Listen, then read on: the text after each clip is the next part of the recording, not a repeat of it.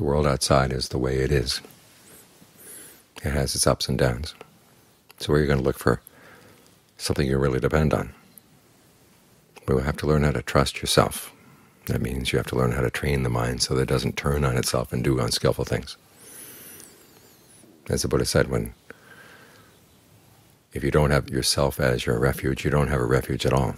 So yourself has to be the refuge, but it's not just going to be a refuge automatically. It's got to be trained, because you've got lots of selves in there.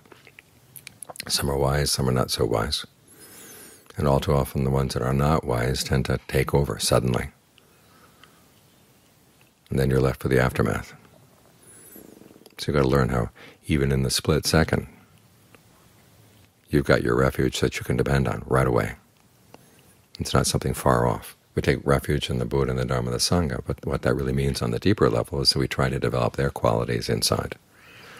The Buddha was a person of purity, compassion, wisdom, so we want to develop our own purity, compassion, and wisdom too.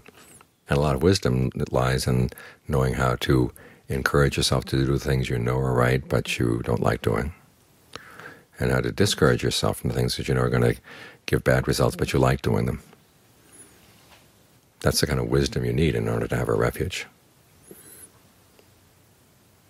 So learn to understand who in your mind is telling you the wise things and who is telling you the things that are not so wise, and what you can do to strengthen the wise ones. That's how you find your refuge. And this is how you show genuine compassion for yourself, and how you keep your actions pure. All these qualities come together when you're able to control this stable of selves in your mind. That's when you've got a refuge. Your refuge is in the ability to control, in the wisdom that allows you to control effectively. So wisdom is not just knowing about things or knowing what the Buddha had to teach. It means learning how to bring your mind into line with what the Buddha had to teach. So you've got that refuge inside, because that's why he was teaching to begin with. He saw the people of the world just flopping around like fish in a pool, fighting over the little bit of water remaining. The water wasn't going to be able to provide them with any real refuge, and they themselves were going to die if they kept fighting like this. The only real refuge is if you go inside and find the qualities you need there. They're there. We all have them, to a greater or lesser extent. But the most compassionate thing, as the Buddha pointed out, is to get out of that pool. Don't be fighting over what little things the world has to offer. There's a huge range of possibilities inside your own mind.